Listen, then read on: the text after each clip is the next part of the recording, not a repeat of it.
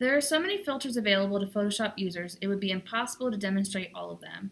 Combining them with other filters, layer blending modes, layer masks, and adjustment layers would result in endless possibilities. Whitney and I have put together a few examples to demonstrate some of the vast possibilities of what filters can be used to create in Photoshop. This first example is a combo application of the dry brush and fresco filters. Both can be found in the filter gallery. When both the fresco and dry brush filters are applied to this image, the result is a dark, muddy mess. But that doesn't mean they can't be used in combination to create something with a pleasing result. After the filter was applied, we used the blending options dialog box to lower the opacity of the change. The example on the left was lowered to about 42%, while the example on the right was lowered to 26%.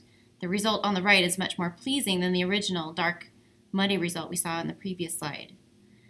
So I can show you this, and we just have the same image pulled up here, and we have the filters applied to a smart object. So if I double click here, I can show you that we have both the dry brush and fresco filters applied, and they're both just set on the default settings.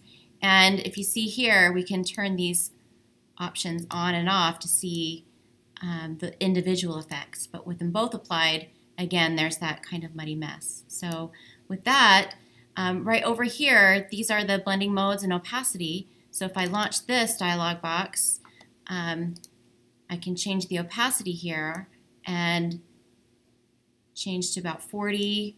You can see it's still very stylized, but then when you get down to 20, it's just a real subtle change. Then it just kind of gives it just that unique look.